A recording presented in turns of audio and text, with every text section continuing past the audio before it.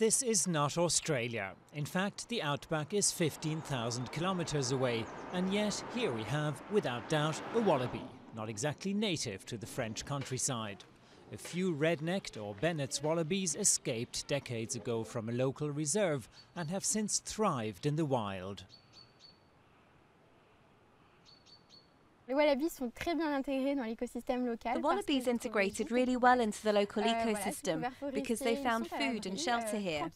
They're safe because the forest gives them shelter, and they find plenty to eat, feeding mostly on wild berries and green plants. The climate here is very similar to the wallabies' natural habitat of Tasmania. Researchers say there are now about 100 wallabies in this area, just an hour's drive from Paris. The absence of predators and a hunting ban on wallabies have allowed them to multiply.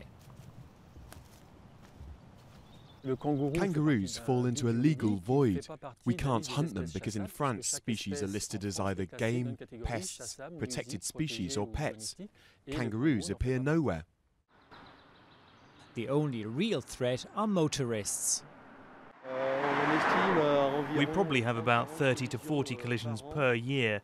Not all are deadly, but 15 to 20 animals do get killed. In the event of a crash, local authorities can provide drivers with an official document to convince sceptical insurance companies. Local residents seem quite happy to share their forest with the exotic marsupials, so there's every chance that wallabies will continue to thrive here in their new home away from home.